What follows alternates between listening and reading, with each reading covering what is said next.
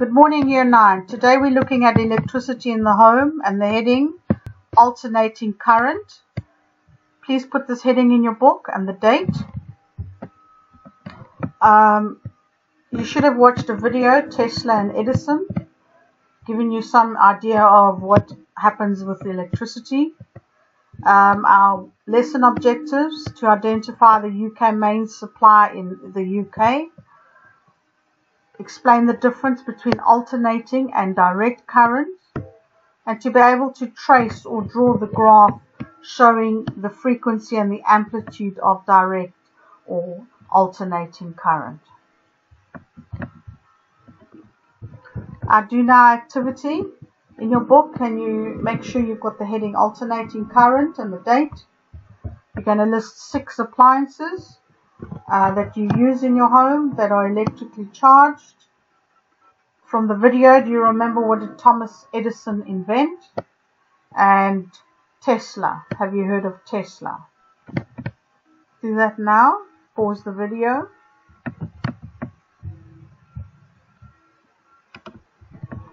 Right, so Edison, he invented the phonograph, the first form that produced sound, an instrument that produced sound, and the kinetoscope, the first instrument that produced some type of film.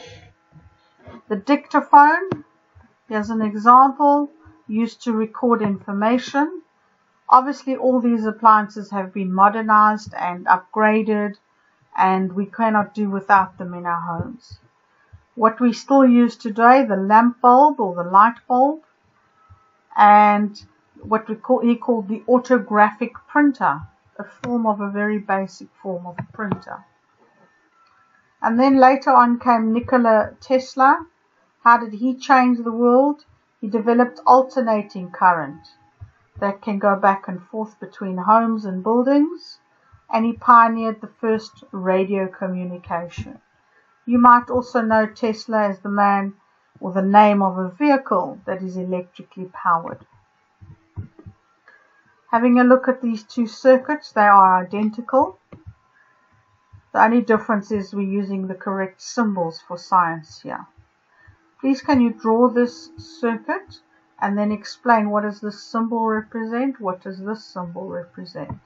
Have a look here for the clues. So you're going to do the circuit with the symbols and identifying them. You're going to explain electric current is the rate of flow of electric charge past a given point in a region. And then looking at this cell, one of them is a cell, many of them is a battery.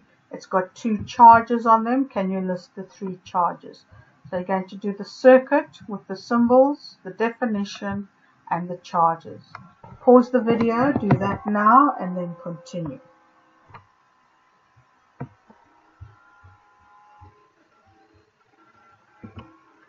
Right, direct current.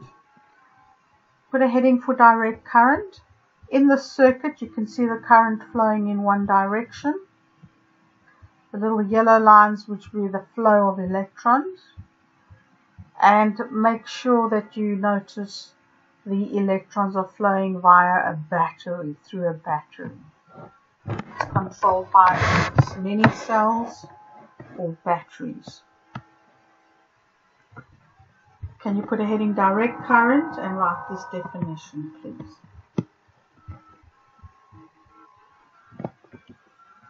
Looking at alternating current. Have a look at the circuit. Where's the current flowing here? Not through the battery. Via a generator. Now any electricity that comes to your home, to the wall socket, there are generators that send this electricity from power stations.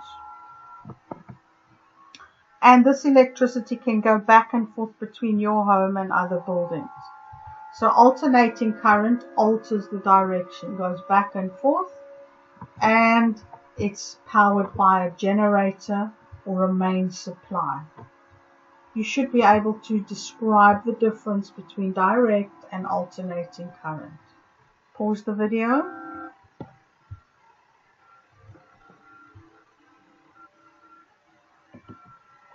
Right, mains supply, mains electricity. This is the electricity supplied to the wall sockets in your home, and in the UK it's 230 volts. That also means that appliances can only handle that, and it has to be adapted to handle that.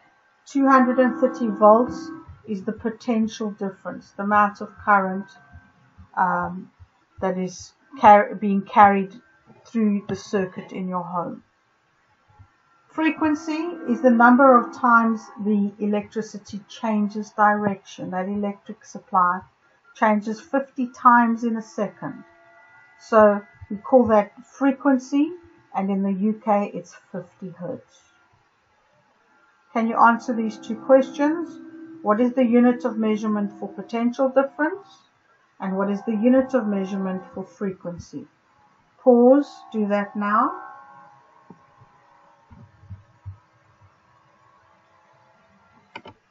Question, can you remember what is the main supply to the homes in the UK? And can you explain what is frequency?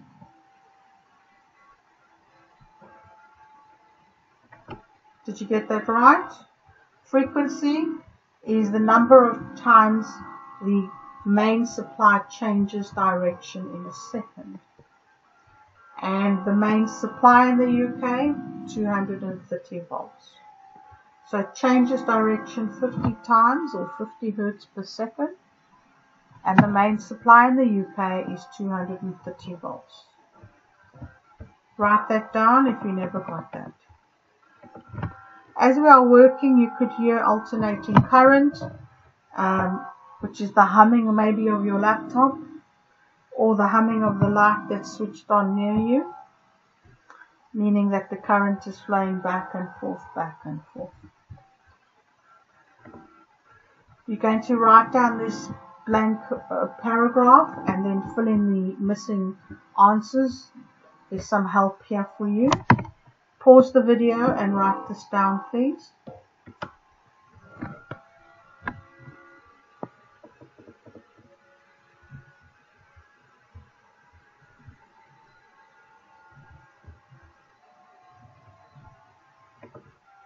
Let's check your answers. Direct current is where the electrons move in only one direction. And direct current is produced by batteries or cells. Alternating current, the electrons are rapidly changing direction, and they can be produced by mains electricity or generator. Mains voltage is 230 volts and has a frequency of 50 Hertz. We tested you earlier on that. And this means that electrons change direction 50 times every second. Please mark this. Do any corrections where you need to do. Pause the video. Right, so this appliance is called an oscilloscope. Obviously, we're not at school. I can't show you one of these working. But what you can see here, there's like a grid for a graph. And you can see the current changing direction. It's going from positive to negative to positive to negative. And we call that alternating current. What do you think we'd do for direct current? It would just be one flat line. So the voltage goes up positively or negatively downwards. Here's an example of different types of current, AC and DC. If I had to give you these four graphs, which one, or oscilloscope samples, which one is the odd one out? Looking at the current changing, 30 volts, minus 30, plus 30, minus 30. In this one, 30 volts, minus 30. Over here, plus 20 volts, continuously. this one's changing, minus 40 plus 50, minus 50 plus 50. So yes, you might have guessed it, obviously Y is the odd one out, and the reason, showing direct current, whereas the other three are showing alternating current. So the voltage would be on the y-axis, and on the x-axis is time in seconds. And depending on how many times the current changes in a second, that would give us the frequency. Can you please write down the formula for frequency, or the equation? Frequency equals 1 divided by time in seconds. And that would be measured then, the answer would be frequency in hertz. Can write this down, please.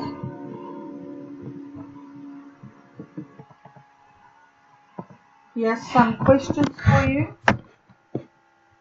It asks you to draw on the blank oscilloscope paper direct current of 2 volts.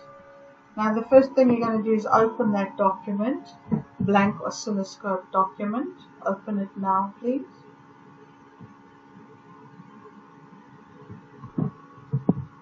Now the first question asks you to do direct current of 2 volts. Is this direct current if it's changing direction? No. This is alternating current. So we put a 0 on our graph. We go up 1 volt, 2 volts. That's a +2. And our line would go straight across on our graph paper. 1, 2, and straight across. That would be direct current. You should then be able to do question 2 on your own and question 3.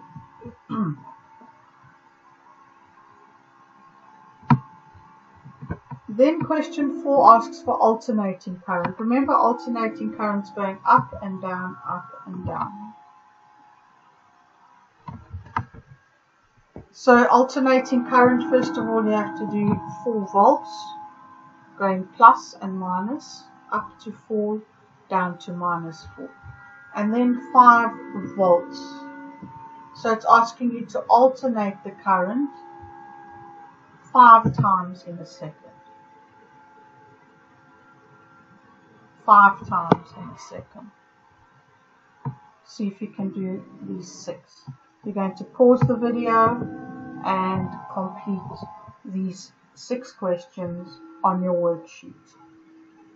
That you can then send to me, or you can complete it on Microsoft Teams. When you finish this video, you will complete the quiz that follows the video.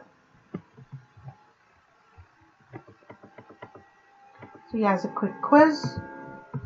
Just a recap. AC stands for alternating current. DC stands for direct current. So having a look at this appliance, cell phone or smartphone, is this AC or DC current? So there's a hint. Is it battery charged, or does it come from a generator or the mains? Number 2. The lamp, here's a clue, AC or DC. You're just putting the number and the answer. Number 3, an alarm clock, AC or DC. Over here, a wall clock, decide AC or DC. Number 5, a remote control appliance, AC or DC. And number 6, microwave oven, AC or DC. Right, let's go through those answers. 6, the smartphone, direct current because there's a battery inside the phone.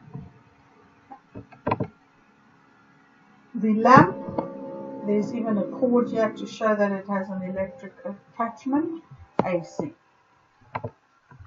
Alarm clock, there's no cord, but we know that AC, electric charge from the mains. A wall clock, there would have to be batteries inside here, DC. The remote control also has energy from batteries, DC. And then the microwave oven, DC.